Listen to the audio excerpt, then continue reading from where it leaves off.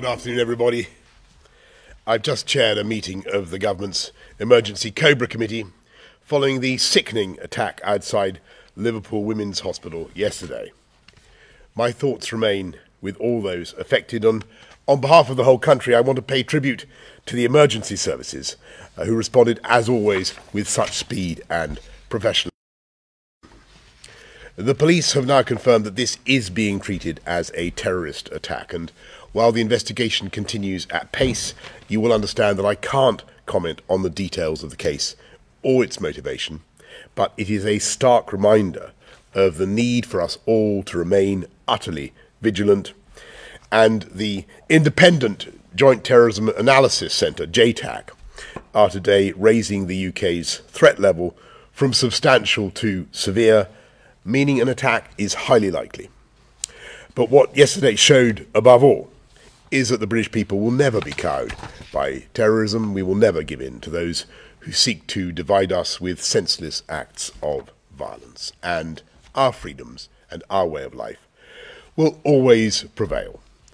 Turning to COVID, I want to update you on our progress, and in particular on the storm clouds that are gathering over parts of the continent. A new wave of COVID has steadily swept through Central Europe and is now affecting our nearest neighbours in Western Europe.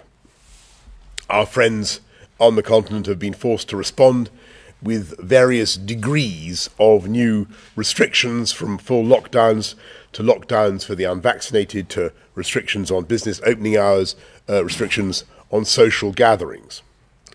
We don't yet know the extent to which this new wave will wash up on our shores, but history shows that we cannot afford to be complacent. Indeed, in recent days, there have been rising cases here in the UK, so we must remain vigilant, because there is one lesson we can draw from the current situation in Europe. Those countries with lower vaccination rates have tended to see bigger surges in infection and in turn been forced to respond with harsher measures, while those countries with higher vaccination rates have so far fared better. And this shows us once again that if we want to control the epidemic here in the UK, and if we want to avoid new restrictions on our daily lives, we must all get vaccinated as soon as we are eligible. Today, following the recommendation of the Independent Joint Committee on Vaccination and Immunisation, we're making second jabs available to all 16 and 17-year-olds from 12 weeks after their first dose. And we're making boosters available to all those aged 40 to 49 from 6 months after their second dose.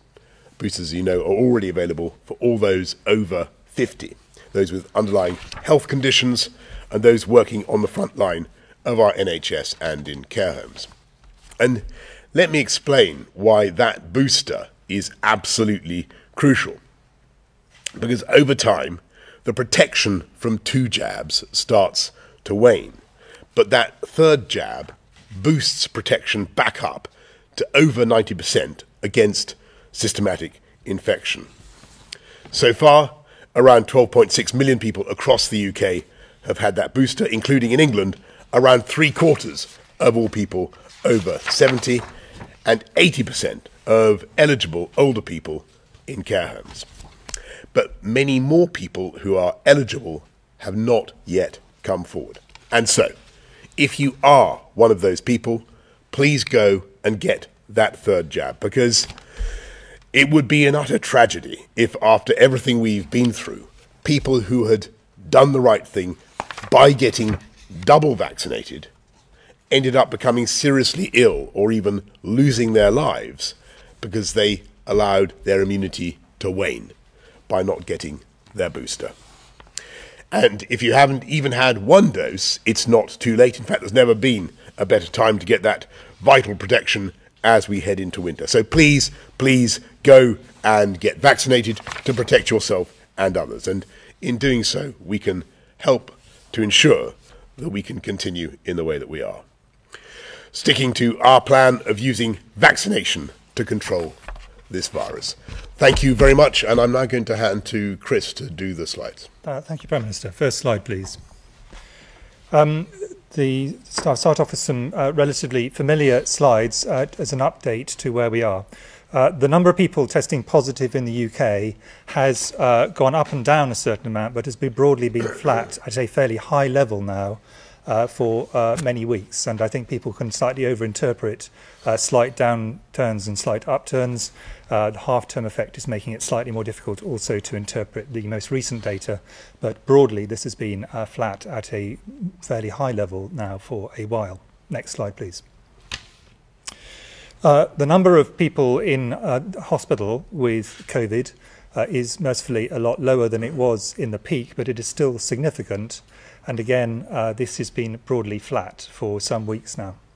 There's been a slight downturn recently, but it is relatively modest. And I think I should reinforce a point which I'm sure everyone is aware of, that in all the other areas, the NHS is also under very significant pressure from winter effects and from the catch-up from COVID, amongst other things. Next slide, please. The number of deaths of people who've had a positive test result for COVID in the UK also are, again, broadly flat, currently averaging around 156 deaths per day. Next slide, please. I wanted to just pause a little bit on this one. This is the number of people aged 12 and over who've received vaccination for COVID-19 in the UK. And the overwhelming majority of people have chosen to take up that offer, protecting themselves and those around them. But I wanted to make 2 points to those, just backing up what the Prime Minister has just said, who have not yet come forward for vaccination, strongly to encourage you to do so. The first is to the general population.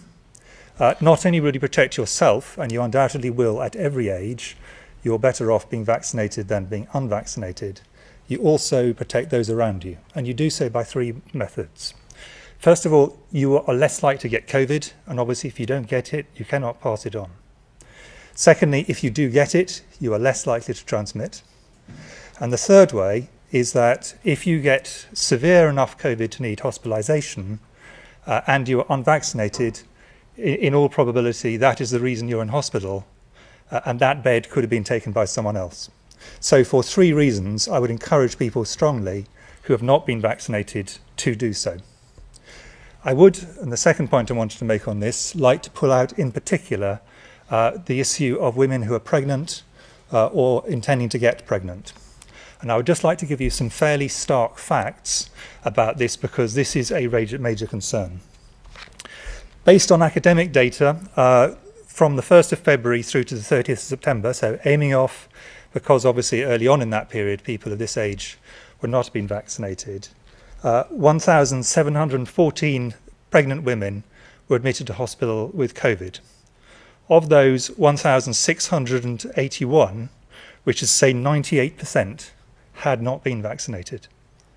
And if you go to those who were very severely ill in intensive care, of 235 women admitted to ICU, 232 of them, over 98%, had not been vaccinated. These are preventable admissions to ICU, and there have been deaths.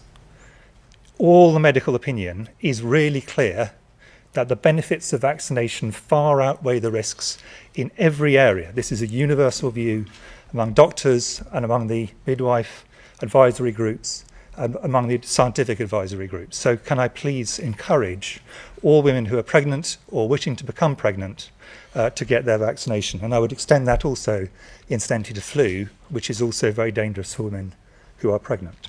Next slide, please. The number of people who received a booster or third dose of vaccination is continuing to rise, as you can see in this graph. And as the Prime Minister said, and my colleagues Professor Van Tam and Professor Lim and Dr. Rain said this morning, JCVI has advised and the government has agreed to extend this booster down the range to people in their 40s, as well as to advise a second vaccine for young people 16 and 17 years of age. And just to reinforce the points that were made earlier this morning, there is clear evidence that having a booster significantly increases your protection at all age ranges, And we would strongly recommend people who have actually been invited to have the booster to do so, and given that we're heading into the very difficult winter period, to do so as soon as they are eligible to do so. Next slide, please.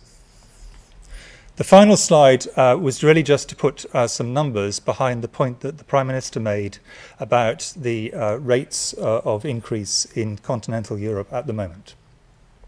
And I want to put a caution around comparing absolute rates, because the way different countries measure this is different. So therefore, these are not strictly comparable. But the rate of change, because with any country it is stable, the rate of change can be interpreted. And as you can see, looking at, there's already been a very significant increase in Eastern Europe, which is still ongoing, with significant numbers of people dying, in particular among the unvaccinated. But that has now moved westward, and as you can see, is now increasing significantly also in many Western European countries. So we all knew, everywhere in Europe we knew, that as we went into winter, into the typical respiratory virus flu season, that the risks would be greater. And I think this is a demonstration of the fact that we're beginning to see a winter respiratory effect. There will be other reasons as well. So I think it is important that we take continue to take COVID extremely seriously, and essentially continue to do the things that have been consistently recommended. Vaccination, the boosters, including the new areas, but also ventilation, wearing masks in enclosed spaces, washing hands, and taking sensible precautions, as people have done throughout this pandemic. Thank you. Thanks, Chris. Patrick, anything to add? Let's go to questions from the public. Nigel from Hungerford. Nigel asks, with the current high levels of infection in school-aged children, what precautions should families take to avoid exposing older relatives to infection? Chris, why don't I ask you to take that one? Thanks, PM. I mean, I think that the biggest and most important things are obviously to encourage the older members of the family to get their vaccination and get their boosters, so that their immune system is in strong position. And for those children who are eligible, so that is the great majority of secondary school children, to get their first vaccination when it's due, and for young people 16 and 17 to get their booster. That is really important.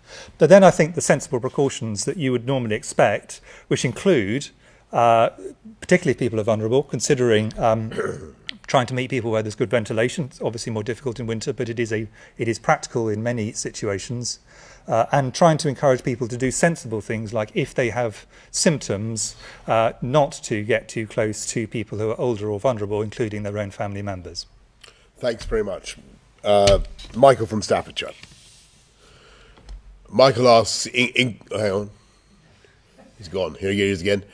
Increasingly, foreign countries are demanding proof of booster COVID vaccination for entry to those countries and to public places. Why has the UK government not added the booster dose to the NHS COVID travel pass? Is the booster dose going to be added to the NHS COVID travel pass, and when? Chris, Patrick, I think that we will be making plans to add the booster dose to the NHS COVID travel pass. But again, I think what the general lesson is from anybody who wants to travel, you can see that getting fully vaccinated with a booster is going to be something that will, on the whole, make your life easier in all kinds of ways, including for foreign travel. So I would just say, you know, if you're thinking about that, then this is yet another reason to get it done. But anything to add on that? Thank you very much. Let's go to Fergus Walsh of BBC News. Thank you, Prime Minister. Can you categorically rule out a Christmas lockdown, and how dependent is that on booster jabs? Thanks, Fergus. Everybody has been asking this for some time now, and all I can do is humbly repeat the mantra that we don't see anything in the current data that leads us to think that we need to go to Plan B, which is, as you know, several steps short of a lockdown, but nonetheless would require more restrictions. We don't see anything in the data that says we have to go now to Plan B. But clearly we cannot rule anything out, and the most important thing people can do to prevent further MPIs from being taken is to non-pharmaceutical interventions, that is, further restrictions. Get the boosters. You know, it's going well. The numbers are climbing. 12.6 million is a huge number to have hit. The GPs are hitting it out of the park again. They're doing an amazing job, and they're getting loads of jabs into loads of arms. And we're now at 75% for the over 70s, more for the over 75 to 79 groups, and for the over 80s. It's starting to build a lot of momentum. But we need to see those 50 plus groups and the 60 plus groups who can also wind up in hospital very, very easily, getting their booster as soon as you're called forward to get it. That's the best protection we can have. But, you know, to repeat, I see nothing in the data at the moment that makes me think we have to go to further measures. Emily Morgan of ITV. Hi, thank you very much. The JCVI admitted to me earlier that there's still a really long way to go to encourage just eligible over 50s to have their booster. Are you really confident that uptake in the over 40s is going to be any higher than the over 50s and therefore have any significant impact on cases and infections this side of Christmas? Thanks very much, Emily. Well, the numbers are climbing. And it's good to see the way people are seeing the importance of this. I think in over 60s we're now at maybe 58%, over 50s 54%, and as people are getting the call, they're starting to come forward with greater speed, and the booking service is now really being very, very well used. That's great to see. It is vital that people over 50 come forward and do it, and I'm sure that they will. This country really, really pulled together to get the first vaccination campaign done. It was a fantastic effort by the public in coming forward, getting their jabs, and I'm sure that we can do it again. Yeah, can I just say, I see no evidence it's levelling off. No. This remains something which people want to get, and there are long queues for people to actually get these, and that's a good thing. And you can see that in the numbers of the older groups that have gone up as the campaign has become more effective, and as the convenience, and I think convenience is key here, to make sure it's easy for people to book and easy for them to get it. And I think we're going to see an increased uptake. I think it's that's right. I think it's the booking in advance plus the greater number of centres have helped. Aisha Tull from Channel 4. Thank you, Prime Minister. Do you think you've been too complacent on the rollout of the booster jabs with the closing of mass vaccination centres, and also a lot of appointments are being cancelled? That's what people have been told us. Should the messaging have been clearer and stronger from earlier on? And just briefly on Belarus and Poland, do you agree with the head of the armed forces that the UK must be ready for war with Russia? So first of all, Aisha, on the vaccine booster rollout campaign, the problem, if there has been a problem, has really been one of demand, not supply. We've been ready to distribute the vaccinations, and it's taken some time to get them going. But the momentum is now very, very much with the campaign, and you can see people coming forward with showing great public spirit, and the mood in the vaccination centres that I visit in the GP surgeries is very, very positive and optimistic and committed. On Belarus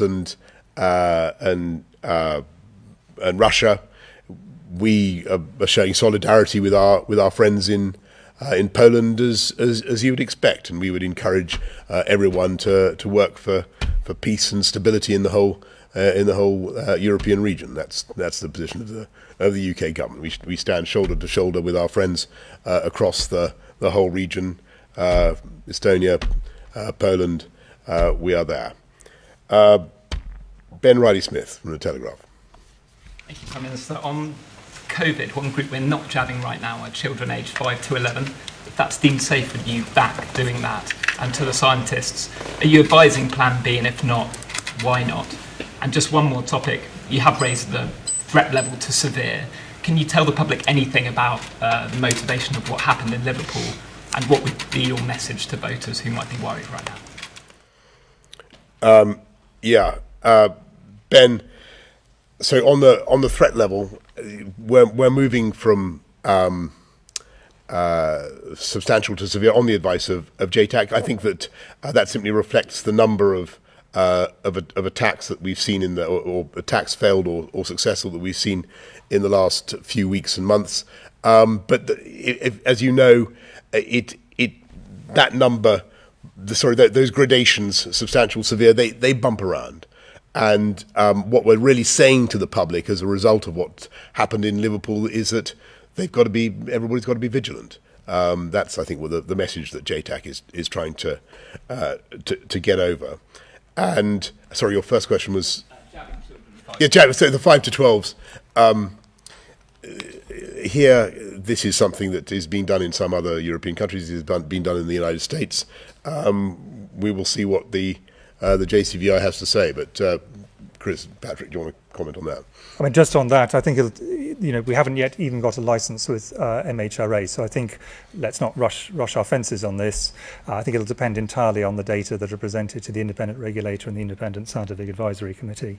And on advice, I mean, our advice is to interpret the data as best we can for ministers, and they obviously make the final decision on what should be done. But if you look at the data at the moment, the numbers are broadly, as I said at the beginning, flat.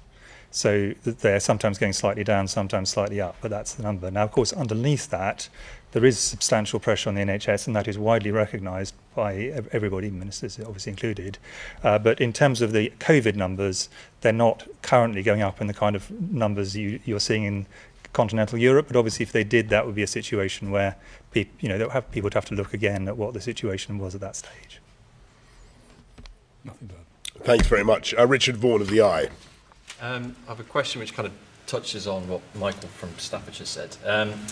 Will the COVID rules have to change to better reflect the fact that people have boosters and now be classed as fully vaccinated? Does that mean if you want to travel as well as self-isolating domestically if you come into contact with someone with COVID, will that also have to change in the future, in the coming months? And just on rail, new Tory voters in the north will find out this week that you've significantly pared back plans for new rail links in the north. What's your message to them, and why should they vote Tory again? Thanks very much, Richard. I just want to repeat what I said earlier on. On boosters, it's very clear that getting 3 jabs, getting your booster, will become an important fact, and it will make life easier for you in all sorts of ways, and we will have to adjust our concept of what constitutes a full vaccination to take account of that, and I think that is increasingly obvious. The booster massively increases your protection. It takes it right back up to over 90%, and as we can see from what's happening, the 2 jabs sadly do start to wane. So we've got to be responsible, and we've got to reflect that fact in the way we measure what constitutes full vaccination. And on the integrated rail plan, which is going to be absolutely fantastic for the north, the northeast, the northwest, Midlands, all I can advise you and everybody else to do, Richard, is wait and see when it is unveiled on, I think, Thursday. David Hughes of PA. Prime Minister, there have been a few incidents in recent weeks at COP and on your visit to Hexham General Hospital where you were pictured without a mask in settings where you might have been expected to wear one. Do you accept that by doing that you are sending a message that might not be appreciated by the 2 gentlemen stood alongside you on the podium there? And for Professor Whitty, we've seen a stark assessment from ambulance trusts today about the situation that they're facing. We know the NHS is under pressure. You yourself have mentioned it. It's only mid-November with a long winter ahead. How resilient is the NHS to even a small increase in the number of COVID hospitalisations? So David, first of all, I wear a mask wherever the rules say that I should, and I urge everybody else to do the same. And people will actually have seen me wearing face coverings quite a bit more regularly recently, as we've seen the numbers ticking up in the UK. I think that's the responsible thing to do, and I'm going to continue to do it. But what we're also going to do is we're going to continue with our approach, which is to rely on people's common sense, on people's sense of personal responsibility to themselves and to others, but clearly in confined spaces where you're meeting people that you don't normally meet, you should wear a face covering, and that's the advice we're giving. On the second, I'm afraid the answer is that you can't give a sort of simple answer. The answer is lots of different bits of the NHS are under different levels of pressure. Some of them much less so, but some of them are under significant pressure, and clearly we haven't yet got to the point where the flu season would typically start. That's usually towards mid or end of December. So I think we've got a difficult winter ahead of us, as Professor Van Tam said this morning. I think that's a widely accepted situation. The NHS is a remarkably resilient organisation. Nevertheless, everybody would accept that large parts of it, particularly at the moment the ambulance system, but there are others, A&E and others, are under very significant pressure, and I'm afraid likely to remain so over the winter period, which is why all health staff would reiterate the point the PM has made about encouraging people to get vaccination. That's the single simplest thing people can do to help reduce pressure over the rest of the winter period. Great, thank you all very much. Thank you. I've got to go and give a statement. See you later.